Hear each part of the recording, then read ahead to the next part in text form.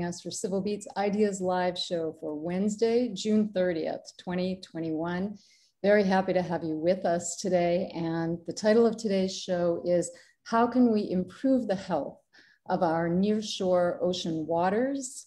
We'll be here for the next hour or so. We're live, so we invite you to send us any comments that you have, any questions that you have. Today's show was inspired by an essay that Stuart Coleman wrote for us that ran in the Civil Beat Ideas section on June 6th.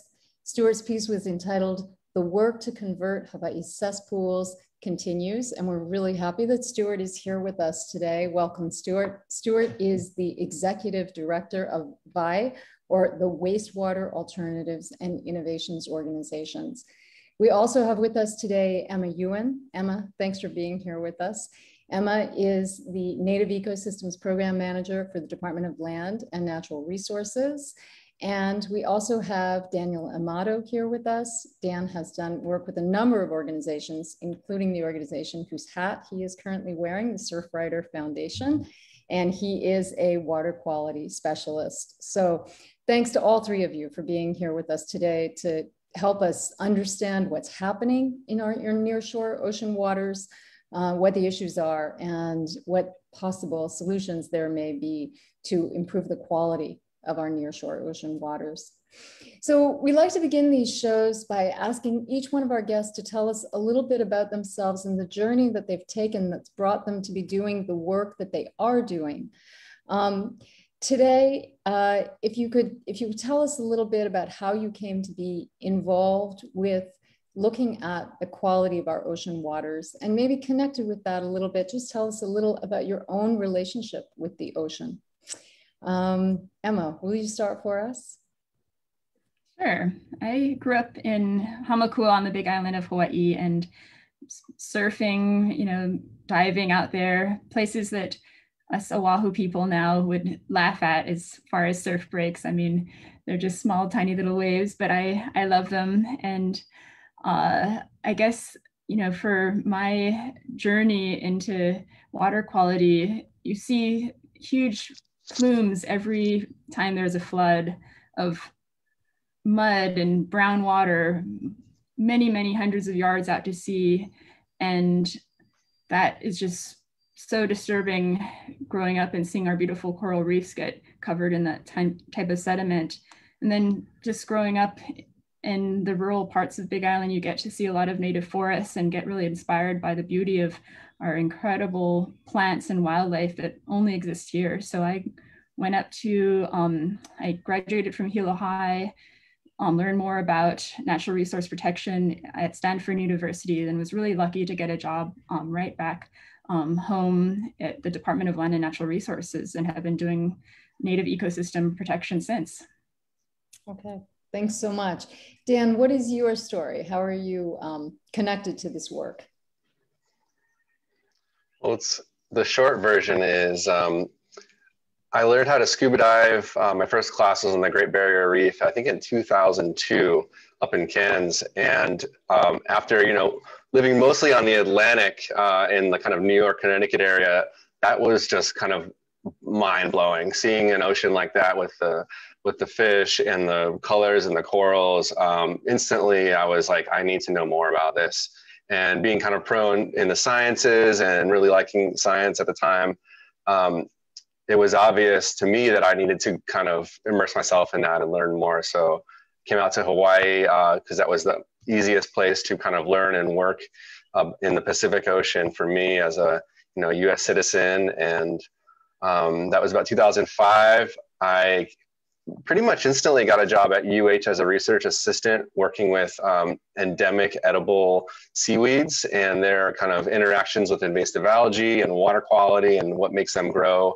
And that very kind of naturally led me into using seaweed as a bioassay to detect wastewater pollution.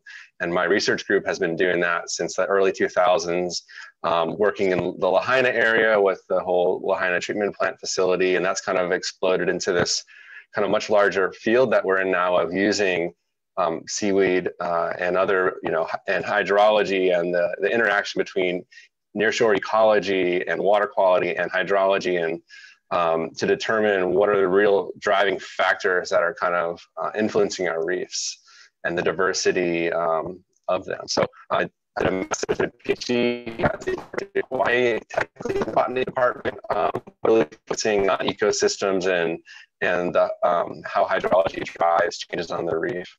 And so towards the end of that, I began working with Surfrider, and recently in the last year or two took over their water quality program as kind of the Oahu chapter coordinator for the Blue Water Task Force, which got me really interested in the microbiology and the risk factors that interact with humans, and what human risk is, and what's creating these kind of higher bacterial loads and fecal indicator bacteria levels in the nearshore environment of Oahu.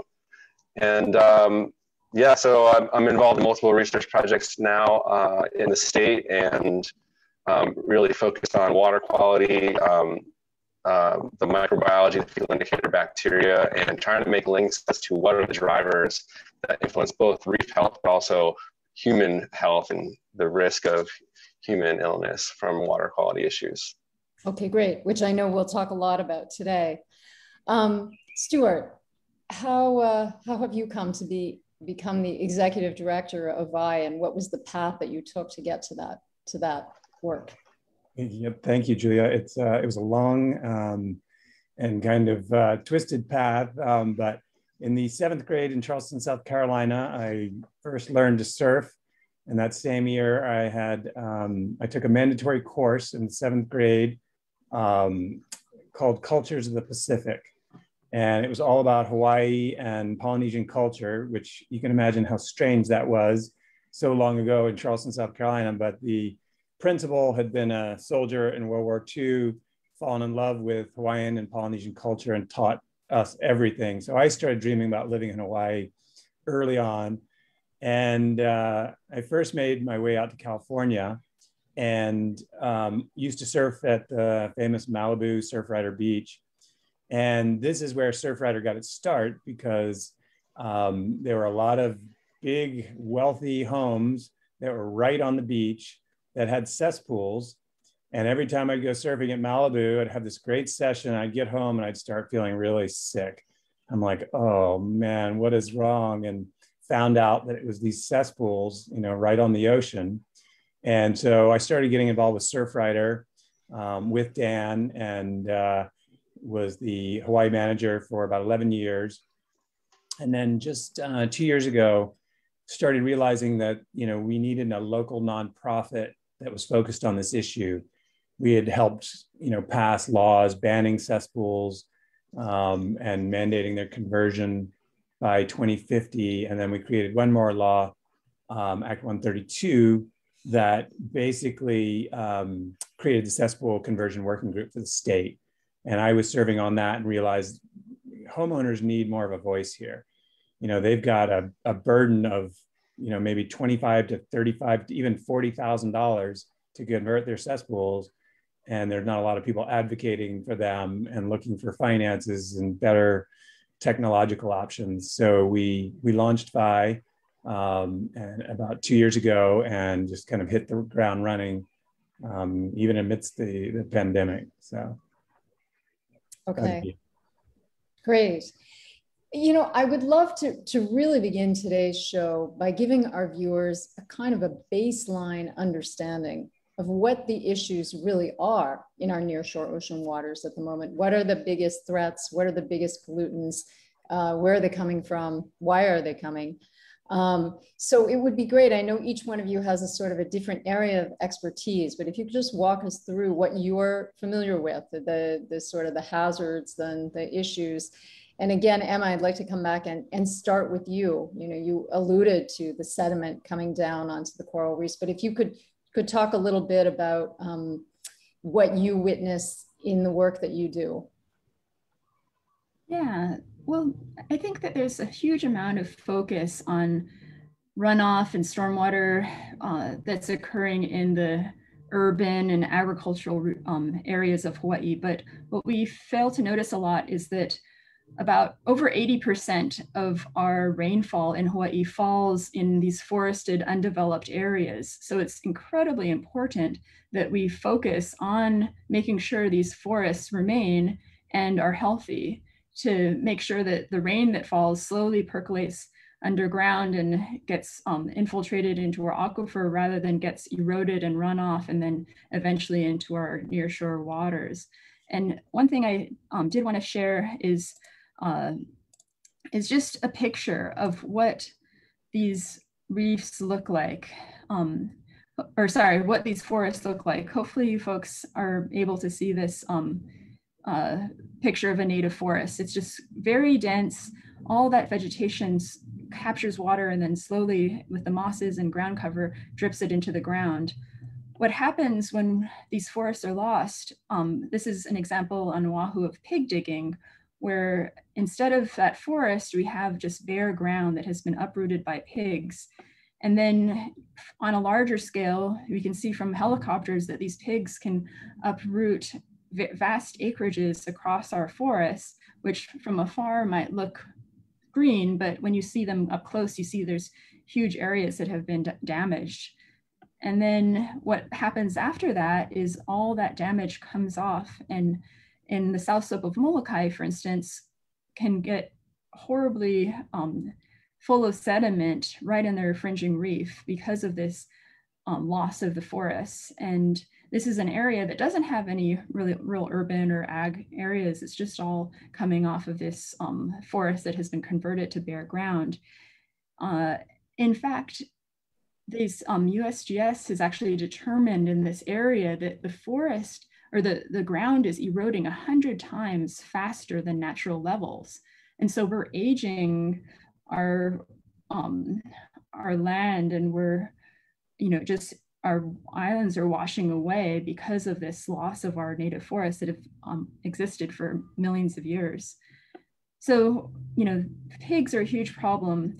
Goats, deer, sheep, feral cattle are across our forests. And so one of the tools that we have is to fence these areas.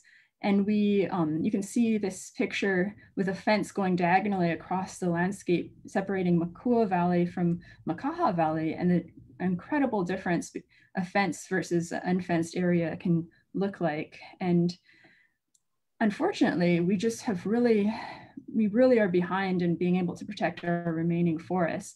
On Oahu, for instance, we've already lost 80% of our native forests, and only 1% of these forests are fenced. And so in order to keep these forests from further receding and being lost, we really need to increase the rate that we are protecting these lands.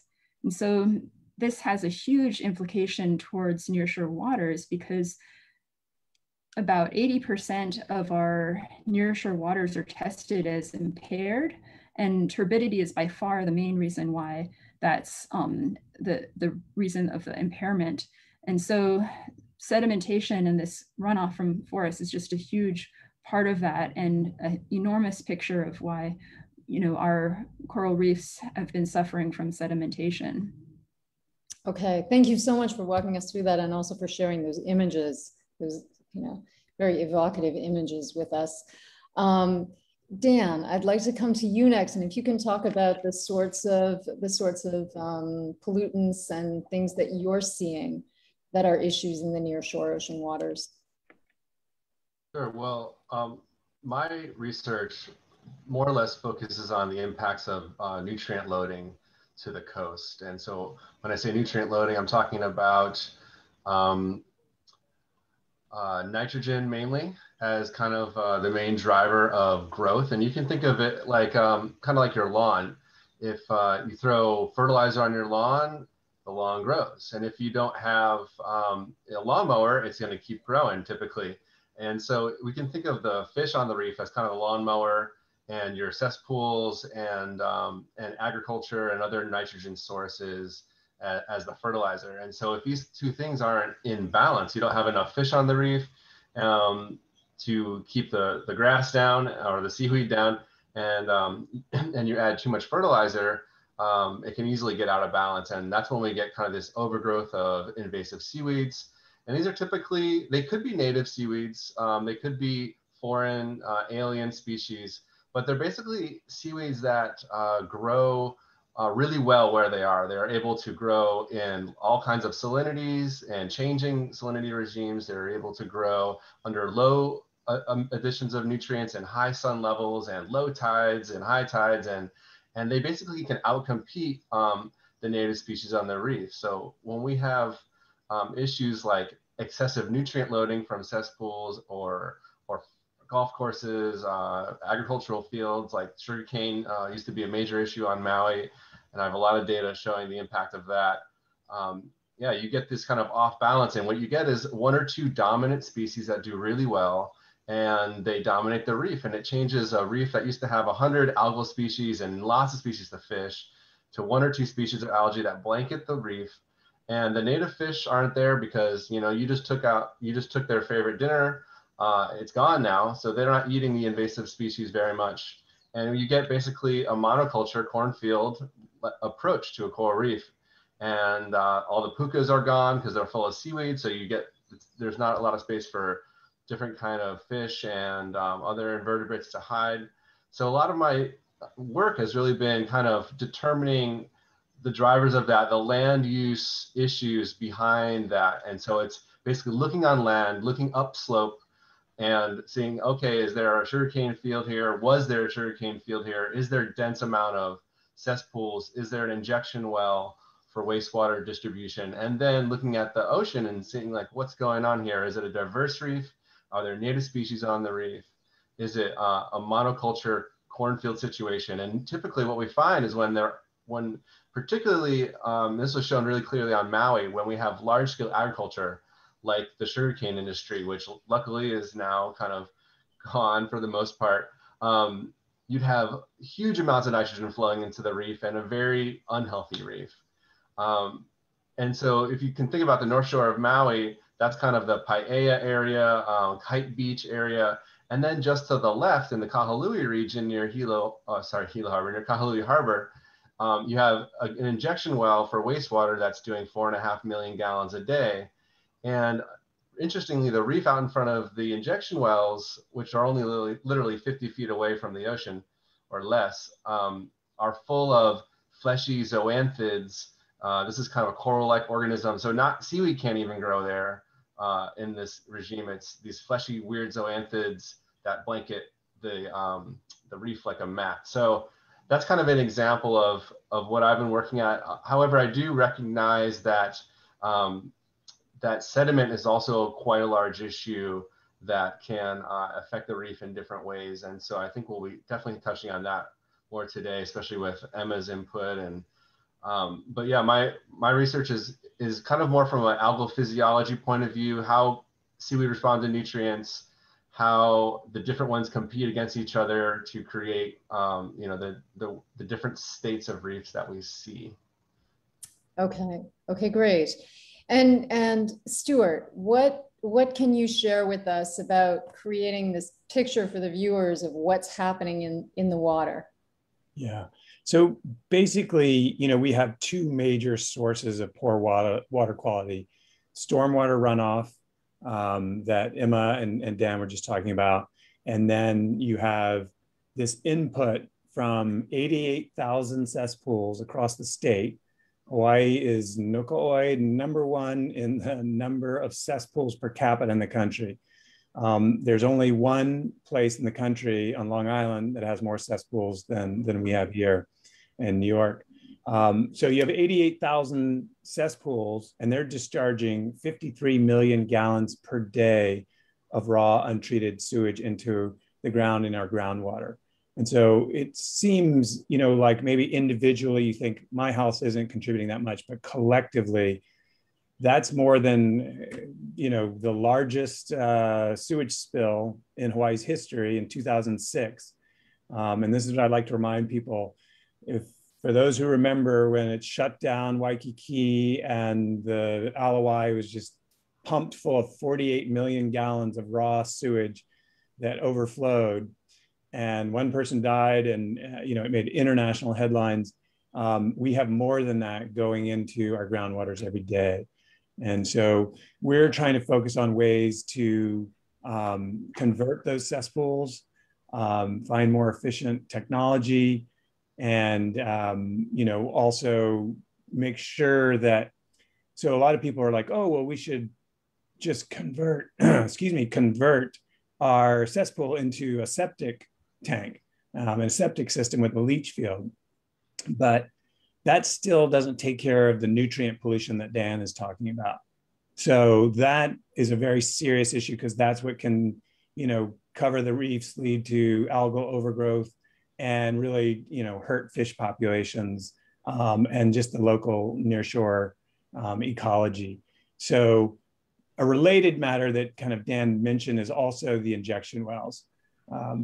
We were part of a 10-year effort with the Surfrider Foundation, challenging in Maui County the injection wells, and they went all the way up to the Supreme Court, and they sided with Earth Justice and this coalition of groups that this is is affecting the reefs off of the west side of Maui. So we have a lot of injection wells and large capacity cesspools as well around Hawaii. And so we're looking at all those issues. Can you define exactly what is an injection well? Yeah, an injection well is a little hard to define. Like a cesspool is basically just a hole in the ground. An injection well is they're all different types. So sometimes it can just be a large hole in the ground where you have municipal, like Maui County on the west side, pumping water into it. It's treated wastewater, but it still has nutrients and other things. To other places in Maalaea where they're pumping just partially treated wastewater into these things. And, with the volcanic soils, these are just going right onto the reef. So we're working with a group of partners in Maalaea, and one of them is a lifelong resident there. And he said, over the last 20 years, scientific studies have shown that they've gone from about 80% coral cover, 70 to 80% coral cover to about 8%. So it has made a huge difference. He's like, it's unrecognizable. The reefs of my, youth are kind of gone. So that's what we're fighting against. We have to really be aware of how serious that issue is, because these coral reefs are so valuable in so many ways. Yeah. Yeah, and I also want to add, in Maalaea, there's been enormous amounts of fires across thousands and thousands of acres that have completely decimated the forest and created enormous amount of sediment runoff after when rains wash all that bare ground off into the soil. So the thing that is unique about the upland forested issues and the erosion that's occurring there is, unlike the wastewater issues or even some of the stormwater urban issues, they can't be regulated. You can't sue a goat, you can't sue a Myconia weed, all these things. The picture I showed of the fenced area in Makaha versus Makua Valley and the completely barren slopes, that would have been the most enormous violation of environmental conservation district laws if a human had raised that slope down to the dirt. But you can't sue that, you can't pass a law against it. And so unfortunately, the main way that we can work on protecting our forests is through additional funding for protection of fencing, invasive weed control, replanting, fire prevention. And that's going to be the way that we get out of these problems, and also prevent even worse problems as the forest continues to disappear without management. But luckily, it's actually relatively inexpensive. I mean, you hear about some wastewater plants costing, many hundreds of millions to billions of dollars. But for some of our projects, like to fence the entire east half of the West Maui Mountains, where Stuart was talking about, from Maalaea all the way to Waihe'e, for instance, protecting 20,000 acres, it only would cost $8 million to make sure that area is not being degraded by deer and goats and pigs. So comparatively, we can have a huge impact across very small acreages. And a lot of the governmental and private agencies, from County of Maui to Kamehameha schools to the state of Hawaii, are contributing, and a lot of federal agencies too. So that's where we're seeking solutions. So where, you mentioned that on Oahu, it looks like the fencing is at 1%, which is just so incredibly low. Can you tell us a little bit about, right at the moment, where things are at with fencing? And, is that the most important solution? It's the first thing that we need to do. Yeah, fencing is the first step for protecting these forests, because the hoofed animals that are all not native to Hawaii, not even pigs, are just extremely destructive to these forests. And as these animals continue to roam across these areas, and a lot of them are really remote, there's very little hunting pressure. They can reproduce and create 12 piglets per year, basically. It's just, they're incredibly fecund. And so without a fence, there's no way we can protect these forests. So that's the first step. And unfortunately, we really have not protected a lot of areas. Statewide, we have protected 17% of our native forests. So the remainder are all being continuously degraded every single day and receding and receding and receding by these feral animals. We have a goal by 2030 to protect 30% of our native forests. And that's largely being contributed to by state legislative funding for fencing. And so we're really trying to reach that goal. The next thing that needs to happen is do some work for removing invasive weeds that oftentimes are spread by hoofed animals. And then another major task in some of our drier areas is to put fire breaks or other measures to protect these areas from wildfires. In some areas, we can actually replant and sequester a lot of carbon and have a lot of benefits by if they are fenced. And so that's another major task that is needed for forest conservation in Hawaii. Emma, why is the fencing going so slowly?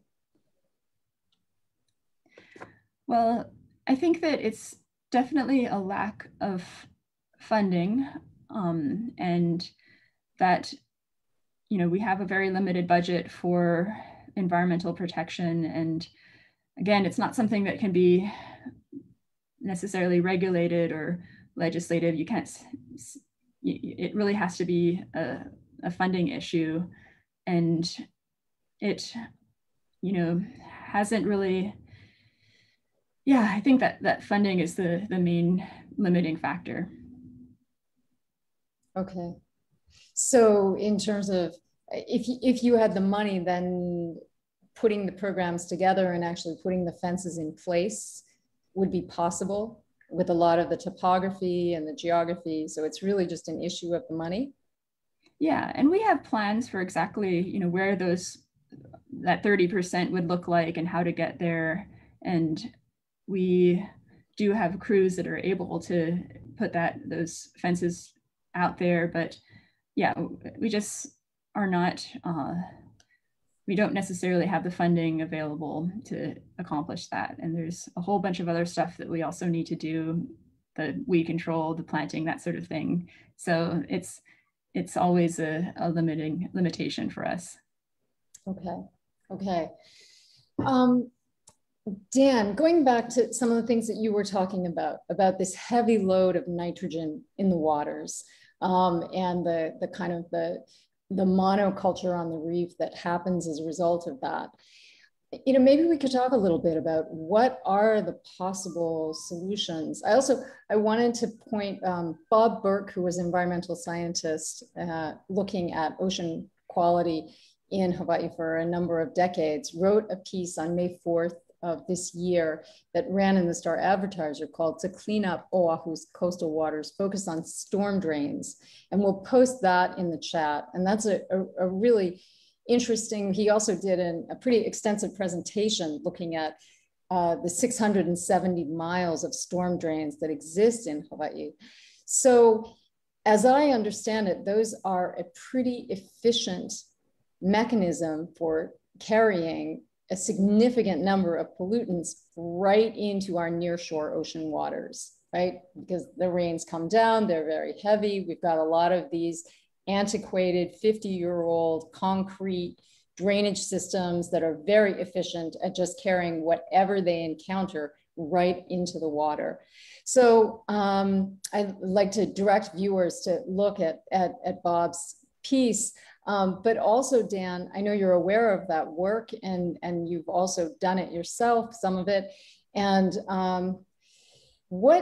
how do we handle this issue of storm drains and what's in the storm drains? Good question. So you're correct. I have had a fair amount of experience with the stormwater system, and for my day job at Element Environmental, I actually monitor the water going into and coming out of these systems for the city and county of Honolulu, for the Department of Defense, etc. And over time, you know, when you step back and you kind of throw all the data together and look at what the trends are, it becomes pretty clear that as the turbidity, or what we call a total suspended solids, that's like the particles that are suspended in the water, how brown it looks essentially. As you see that go up, as the water gets browner, it has a lot more pollutants in it. It has more nitrogen. It definitely has more dissolved heavy metals like copper and zinc. And so you have nutrients and heavy metals particularly flowing every time you get a decent rain, you know, into the storm drains. And then, yeah, the system's designed to just throw it straight out onto the reef as quick as possible. And so it's a major issue. And the problem is that even we've learned, you know, looking at these systems at airports, on military bases, is that even if you have a parking lot where you just park cars, you don't have industrial activity, even a parking lot with a grassy area will fail to meet the water quality standards for typically nutrients and these heavy metals. And so it's either that the standards are too high in the sense that cities can't meet these standards, or we're just not dealing with the water in the appropriate way. And so I think both are really true. The standards are set very high and they're almost unattainable, and that, you know, the Department of Health generally doesn't prosecute people based on these because they know it's an issue. Everybody's failing. They don't really know exactly what to do about it. So the solution has turned from let's get the water out into the reef to retain it on site. And if you look at how the city's building and their building codes and how the you know, the federal government, the military, and the city and county are all in their construction processes, they all have what's called low impact development. And basically the idea of low impact development is keeping the water on site and infiltrating it into the ground instead of having it flowing straight off down these channelized conduits or pipes into the ocean. So when it comes to construction, what that means, they're putting in permeable pavers, permeable parking lots, where literally you can dump a truck of water onto a parking spot and it goes straight into the ground if it's maintained well. And so I think that in addition to installing better BMPs, or best management practices, and the devices into storm drains, so fabrics that catch, you know, can reduce 90% of the nitrogen and phosphorus and catch particulates. Other ways of settling out the sediment before it gets back into the storm drain system. So there's all these fairly low-tech and high-tech devices we can put into the storm drains. But the best thing is to develop spaces where the water runs into a retention basin or an infiltration basin and it goes back into the ground. And so that will kind of keep the water immediately off the reef, and it allows for natural processes like grass and plants to reabsorb those pollutants, and then we can, maintain them in the plant form, which is a lot easier than maintaining water quality on the reef once it gets there. One other thing I wanted to bring up was that through the Surfrider Foundation's monitoring efforts and some of the work I've done alongside that, it's becoming more clear that our kind of antiquated storm drain systems may actually be catching wastewater from cesspools and potentially leaky pipes from municipal systems. And the way this works is when you get large amounts of water and the ground saturated, things in the soil tend to move a lot more. And so if you get a large rain event, your cesspool area or your septic system is saturated, the storm drain system will actually accept that water because there's less pressure inside the storm drain system. The water wants to get out fast. It flows into the pipes through cracks that are made by roots and age and ground motion or whatever. Mm-hmm. And so what I'm thinking is that there's a pretty good amount of data coming in that's showing we're actually getting wastewater coming from our storm drain systems that are going right on the reef. And I suspect that it's from these kind of on-site sewage disposal systems like cesspools, like septic systems, potentially broken municipal sewer pipes, etc. So there's some debate back and forth about this, but I think one of the things I would like to do in the near future is do a study that directly looks at this. Yeah. I want to share a comment from one of our viewers, Ingrid. She says, when I was living in Southern California, there was a huge storm wastewater education program in the schools at every environmental event and with the general public. Every storm drainage along streets was painted to warn not to put opala in storm drains. I know that one of the points that Bob Burke was making is that actually Hawaii, you were talking about some of the ways that the management and the design can be improved so that the stormwater doesn't just go straight into the ocean, but there are all these things that can be done. And so his point is that when you look at Europe, when you look at the East Coast of North America, the West Coast of North America, that we are far behind everyone.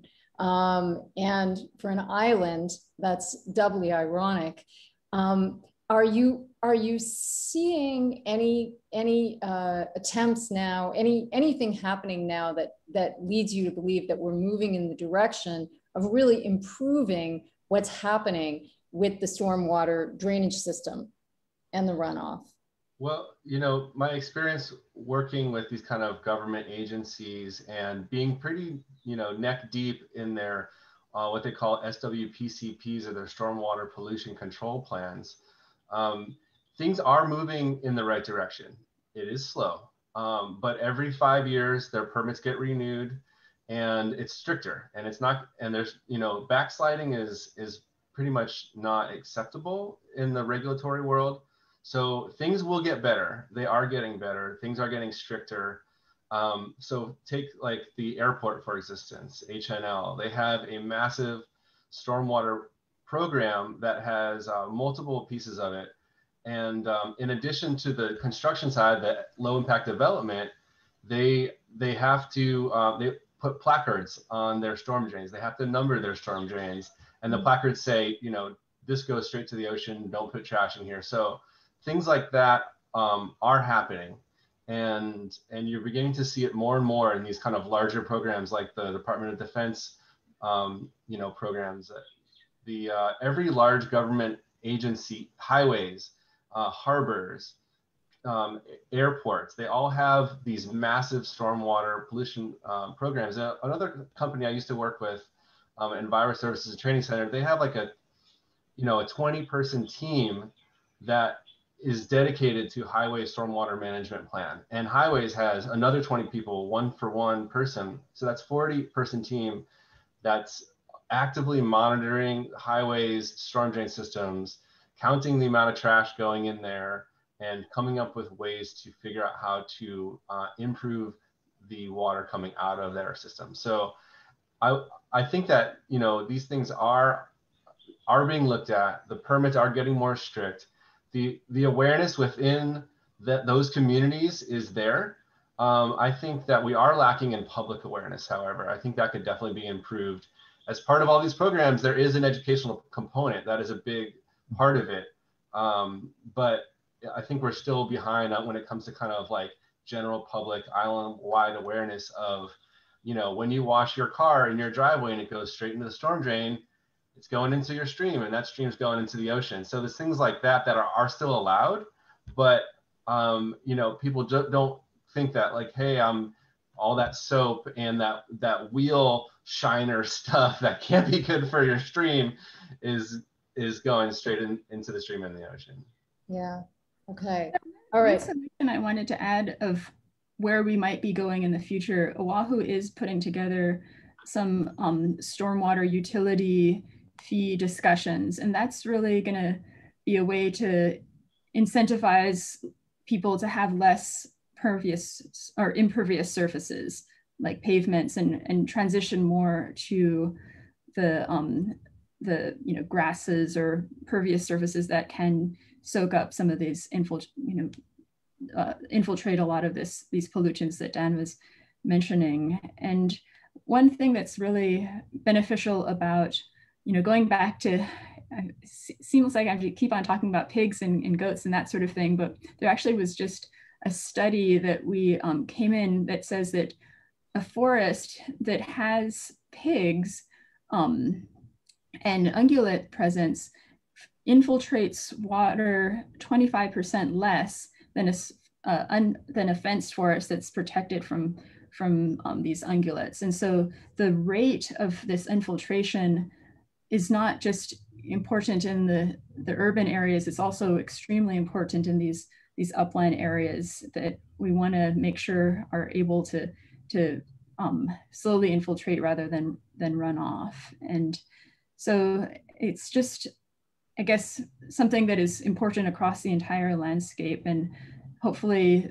with more focus on that the city and county of Honolulu is doing through their stormwater utility program and the work that we and our partners are doing with Department of Land and Natural Resources to protect our forests, and the wastewater work. There are a lot of innovations and progress that's being made. Here's a question from Maxine. She says, I could be mistaken, but isn't there a meeting to get public input on stormwater management? Do any of you know of something? Yeah, there have been meetings across the island. There's been a lot of kind of public input. Yeah. I just wanted to add one thing real quick about the infiltration versus runoff.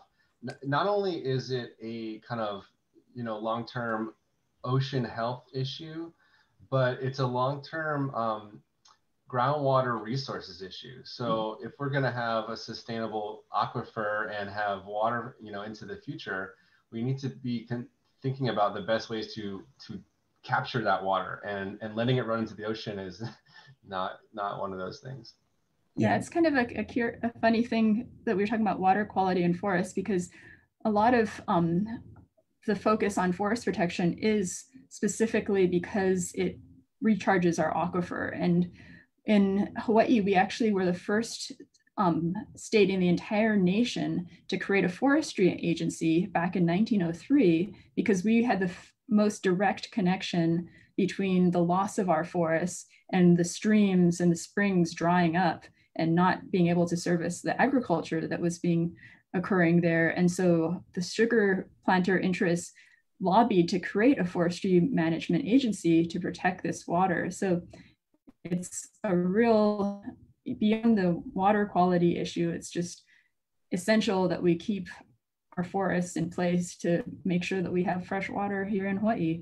Yeah, Im and I worked on a campaign called The Rain Follows the Forest. And, you know, we're lucky in Hawaii that we have this indigenous wisdom.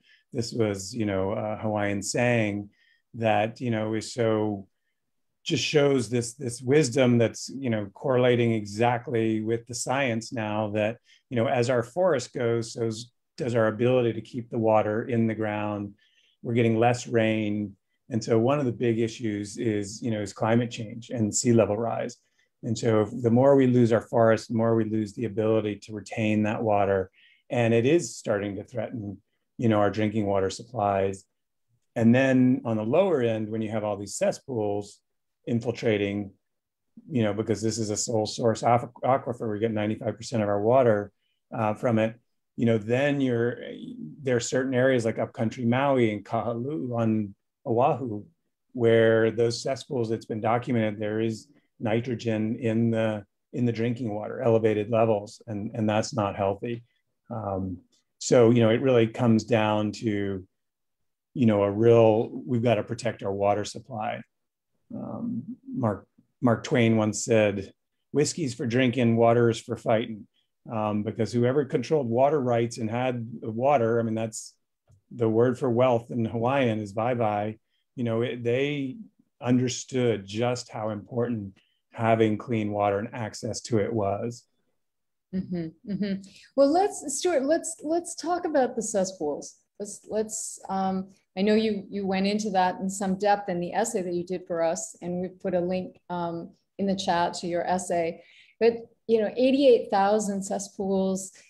Can you lay out for us the picture of what needs to happen for that to be able to change in a significant enough way that it's not having a negative impact on the health of groundwater and ocean water? Yeah.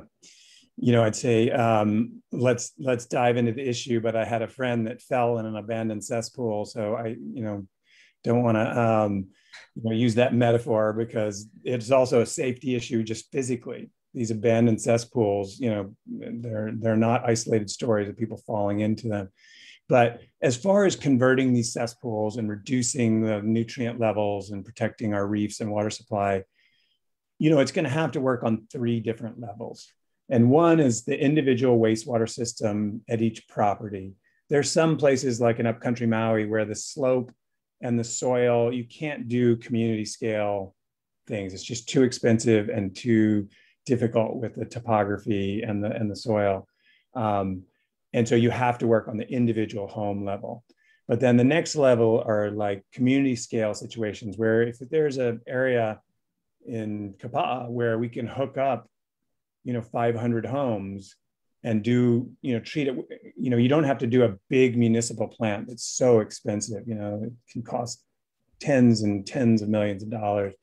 But you can do smaller ones, and there are companies that can do this. And so we're exploring that, decentralized solutions. And then in certain areas like Waimanalo that are near sewer lines, somehow trying to find the money to extend those, especially for beach lots where it's affecting Dan's done a lot of research in Waimanalo where we can see elevated nitrogen levels, looking at that aspect to it. And even if it weren't hooking up to sewer, there are different ways you can do that without digging up the streets and doing massive gravity lines that are very expensive and disruptive.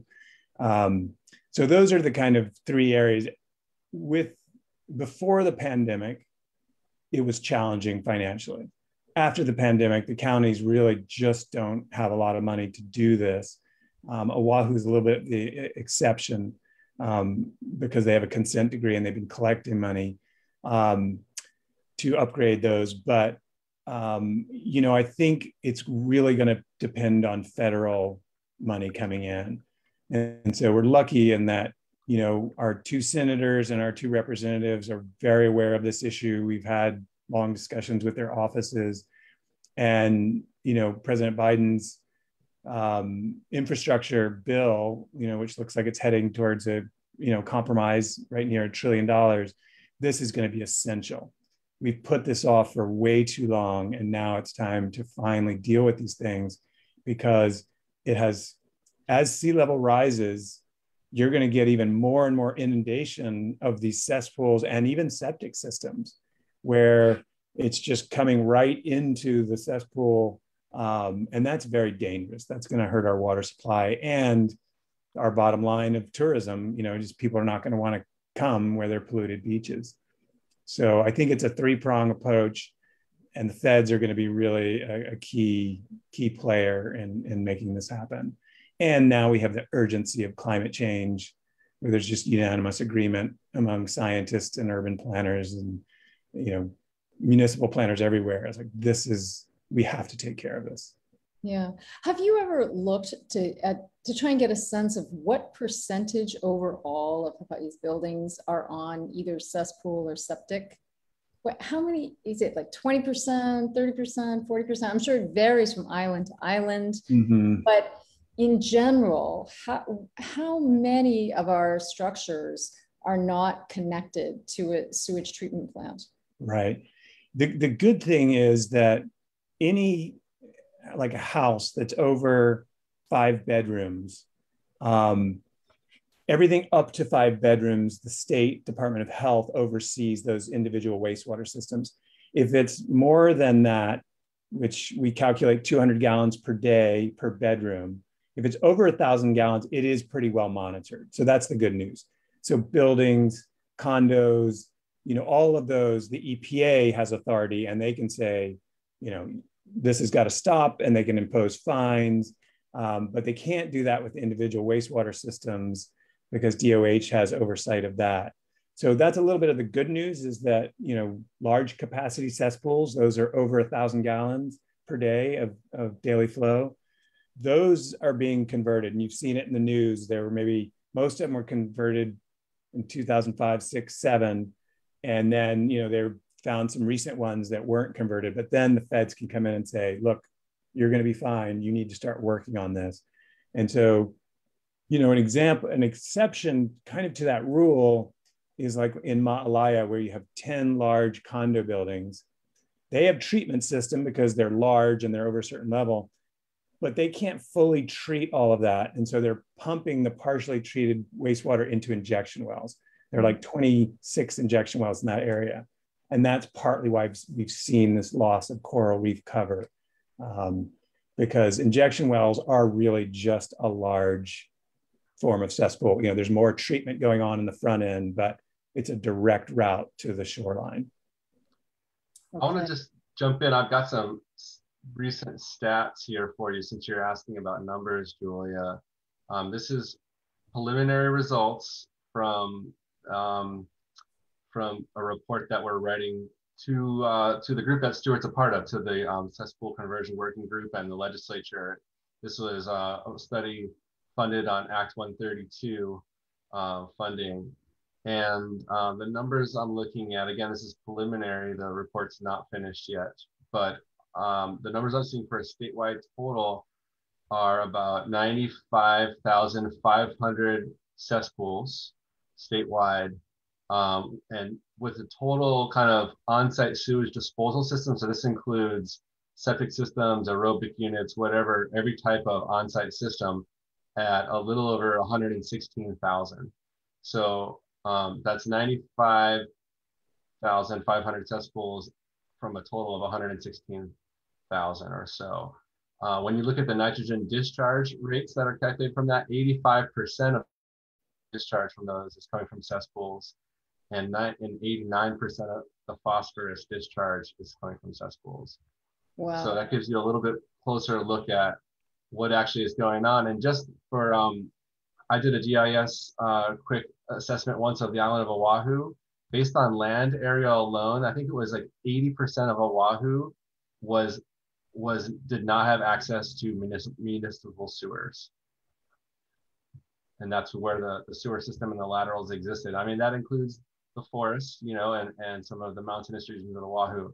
But that's, when you think Oahu must have sewer service. It's populated. There's a lot of people. 80% of the land does not have sewer nearby. So go figure. Yeah. And a really huge reason why these, I see some questions about why we have injection wells and, why aren't we hooked up to all these things? A lot of the cost is the huge concern for all these various things, and all these things that Stuart had mentioned, the different tiers of solutions that are needed. And one thing that we wanted to, that we have been working on, is there is a new guidance from the EPA called integrated planning that allows municipalities to look at all of the different threats to water quality next to each other rather than in their own silos. And I think this is a really very promising way that the different counties across the state can can look at how we can deal with our water quality issues and look at the cost benefits of various solutions. And the EPA has allowed the different the municipalities to use this integrated plan to then adjust some of their permits and requirements and consent decrees and that sort of thing for their existing permits. So there is a incentive for the municipalities to do that. But you know, the coral doesn't care whether the nitrogen is coming from a pig or from a human or from the soil. It's just coming from, you know, something, and it's hurting them. So I think we have to take a really broad look at our water quality issues and stop being so siloed. And integrated planning is actually the regulatory way that provides that path. So it's really exciting that it's out there. Mm-hmm. It is, yeah, and I would agree with Emma that, you know, there are solutions. Some people are like, oh, it's so complicated, so expensive, there are no solutions. There are when you talk about like the amount of money needed to do fencing, it is really relatively small for the incredible benefit it provides. And the same with, you know, converting every cesspool across the state, and over half of them are in the Big Island, is very, very expensive. But if you went into certain areas, some of these priority areas, and converted the ones near the shore, it's going to reap benefits. And so it's very doable. I think we just need, you know, people reaching out to their legislators at the state level, at the federal level, and county level, and saying, this is important to us. You know, this is about our environment, our public health, and, you know, our water supply in Hawaii. So there are solutions. We just need to you know, educate and raise the level of awareness, like Dan was saying. Yeah, Stuart and Emma, you both mentioned the term consent decree. Can you explain for the viewers what you're talking about there? Emma, you want to take this one, or you want me? Yeah, go ahead, Stuart.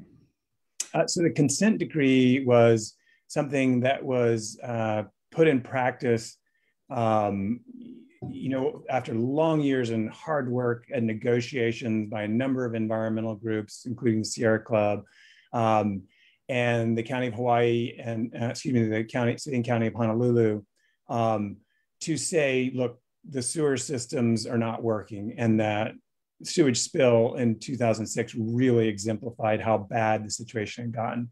So they've done a lot of great work. It's forced them to upgrade a lot of the sewer lines.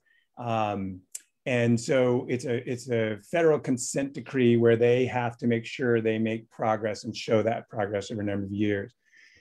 What integrated planning allows, that Emma was talking about, was, you know, these things were done 10 years ago, and what was thought the best solution at that time might not be the best solution at this time.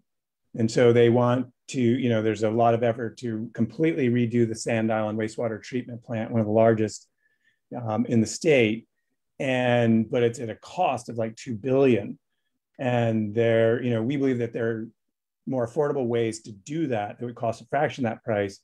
And if you use some of that money, you know, to do fencing, to convert cesspools, under the integrated planning approach, the EPA says, yes, if the parties agree, then that's a better use of the time, effort, and money for the county. And so we're just trying to introduce this. But the mayor and city council members are very, you know, seem to be very open to this. And so it's something, you know, a number of them are exploring. Okay. You know, I want to bring in a question from one of our viewers, Audrey, and she's asking, this is connected more with groundwater, but she says, any thoughts on the fuel tank drainage issue at Red Hill? How does this fuel leakage possibility play into our aquifer water supply situation? I can probably take that one, Julia, if you want. Great. So as a, you know, day job as my environmental scientist, I am fairly familiar with the situation at Red Hill. There has been a lot of, you know, concern about this in the past. Obviously, there's a lot of fuel being stored over the aquifer there, that and the Navy's aware that that is the Navy's aquifer. That's what they use at Pearl Harbor for their water supply. So they're definitely concerned. about it as well. But I think if you kind of take a step back and look at kind of the bigger picture, there, if you took, say, the fuel spill from a leak from one of the many tanks there, and that got, you know, into the aquifer, it probably would stay at the top of the aquifer. And if you even took that whole fuel spill, divided that by the amount of fuel, the amount of water in the aquifer, you'd still end up with a very, very small amount, percent of fuel per water. Yes, there may be fuel in there, but it might still be below regulatory levels because the aquifer is so massive and the fuel spill would only be so large. That being said, it's unlikely that would happen. There is a lot of systems in place, a lot of BMPs within Red Hill to mitigate any such thing. So I think it's a little bit of an over concern, honestly, just from being familiar with the system and the hydrology involved. So that's at least my opinion. Emma and Stuart, do either of you want to discuss this, what's happening at Red Hill? Any comments on that? Yeah, I mean, I would just say, you know, I've been following and supporting Sierra Club's work on this and raising awareness. And I think sometimes, you know, not dealing with these things and pushing them down the road can make the consequences so much more expensive when you have a reactive approach. And so the proactive approach is just, let's take care of this. Let's make sure that it's the best quality, is so much more efficient and smart in the long run, because you're going to save money. And it's the same with, you know, cesspools and stormwater runoff. You know, when you're proactive, and one thing we didn't mention, was I saw in the comments, was, you know, these are also excellent potential avenues for workforce development. You know, we've estimated there could be up to 2,000 jobs created just focusing on converting cesspools in Hawaii, and, you know, hundreds and hundreds more doing fencing around the state, you know, that Emma's done some research on. And these are good green jobs, you know, that we talk about, the green passport and such. And we're kind of over capacity with the amount of tourists here, and it's taking its toll on the environment. And I think the pandemic really revealed to us that we need to protect our home. And, you know, sometimes we defer to the economic engine of tourism, but I think everybody, local person, was like, okay, this is something we need to reconsider. We want a healthy economy, of course, but we can also have better paying jobs if we diversify and take care of some of these environmental concerns. Yeah, so that's a perfect segue to I'd like to ask each one of you, you know, we've been talking for a little over an hour now, to talk about how people can best be involved. Because I think what you're saying, that whole idea of sort of protecting our environment, and all of us just about go to the sea, right? We go to the sea, we commune with the sea, and we understand, we can feel when the sea is not clean, is not healthy. And so if you can each offer our viewers suggestions, ideas about ways that they can become involved to try and make a difference and to try and see things move in a better direction. What advice would you offer? And Emma, can I start with you?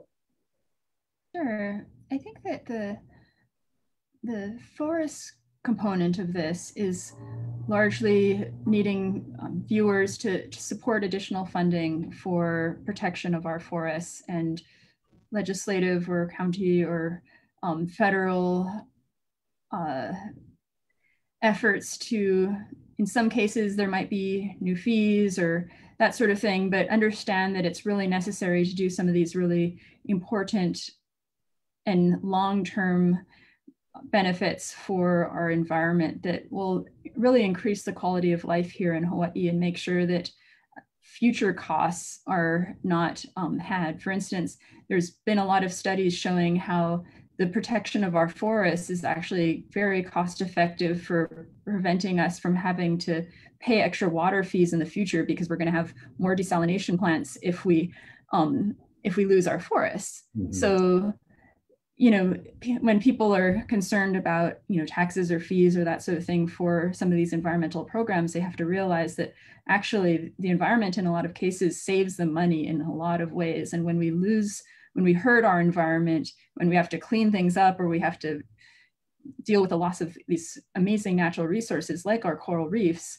we actually become much more impoverished, and we can't even attract the tourists to begin with. And so our economy falls apart. So it's just so important for viewers to just support programs that are helping the environment. And the other advice I would give is, you know, if Dan or Stuart aren't going to cover it, is the impervious surfaces. That's a huge one, and try to minimize your own paving of your property. And then the other thing is to just volunteer for events that help plant trees and remove weeds and do all these other sorts of general things that will help our environment, and get involved and learn about your backyard, basically. Okay. All right. Thanks. Dan, what advice do you have? What suggestions do you have for people who want to get involved in some way with this? Okay. Well, briefly, I have just a couple. The first advice is keep spending time in nature, because if you get disconnected, it's over. So go surfing, go swimming, go hiking, play in nature. Secondly, get involved in a nonprofit that you think is doing good work. You know, go to some beach cleanups with Surfrider or Sustainable Coastlines.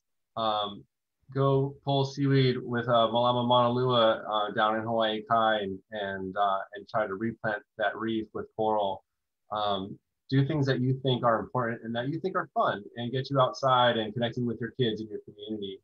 But honestly, from my work with Surfrider over the last few years and the direction that all this is going, beach cleanups are not the answer. They are a good awareness and educational device.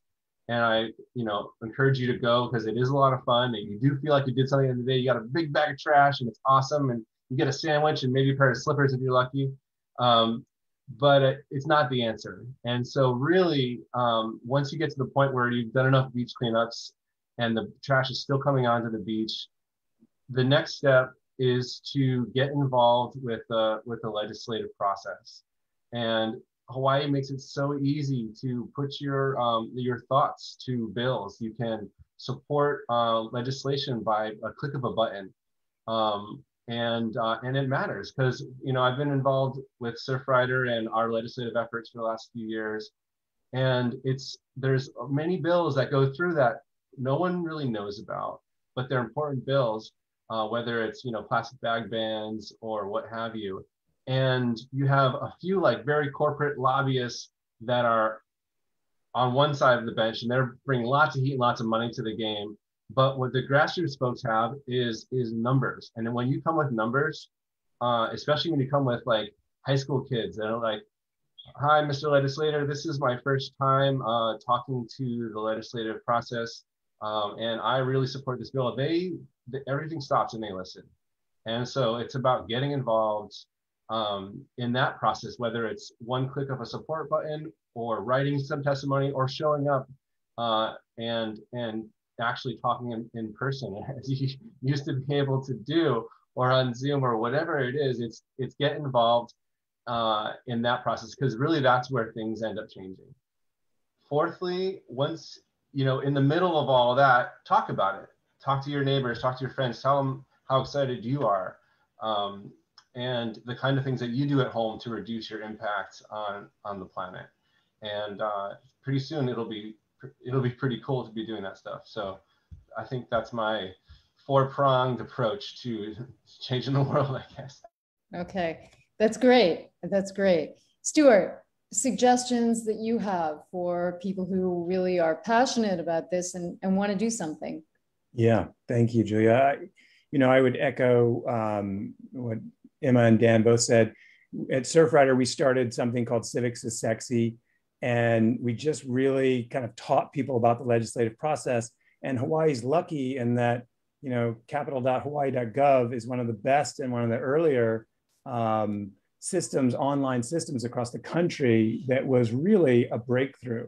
And so it is easy to get involved. We can put that in the chat. It's super important. And then, as far as we're concerned, we're trying to make sanitation sexy again. Not that it was ever sexy in the first place, but when I started in the plastic pollution movement 10 years ago, more than 10 years ago, now 12 years ago, I mean, no one was talking about it. And it was a marginal issue at best. And every now and then, we get frustrated and we say, God, we can't change things. The problems are too big and, politics is corrupt. But we worked with our politicians and we worked with a coalition of groups, and we passed some of the best laws in the entire country reducing plastic pollution.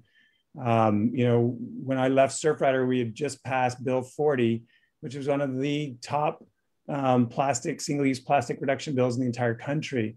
So I know for a fact that it can work. I know that it's frustrating. It seems like it can be hopeless at times. But if we focus our efforts on these things, we can make big changes. And I feel like we're at that place with wastewater right now that we were 10 years ago with plastics. Is that now we're part of an international coalition of groups called the Ocean Sewage Alliance. We're also part of a national coalition called the Decentralized Wastewater Innovation Cohort.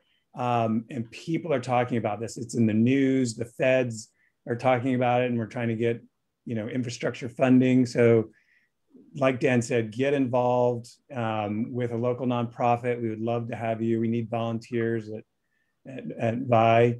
But it doesn't matter what you do, just get involved and get into nature and realize how important it is for our well-being and our health and our future. Okay.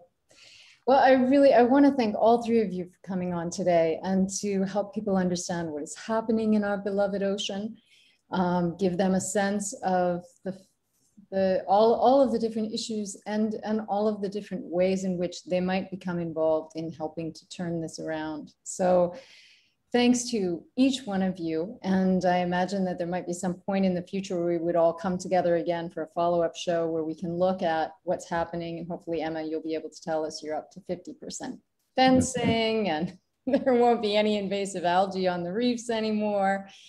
And we'll be looking at maybe 100 cesspools only across the state. So anyway, goals to shoot for. But thank you all so much for giving us this really detailed information and picture of things. And I want to thank all of the viewers for joining us today, for staying with us, for all of your comments and questions. We will be back 2 Wednesdays from now with the next Ideas Live show. We'll see you then. Thanks for being here. Aloha.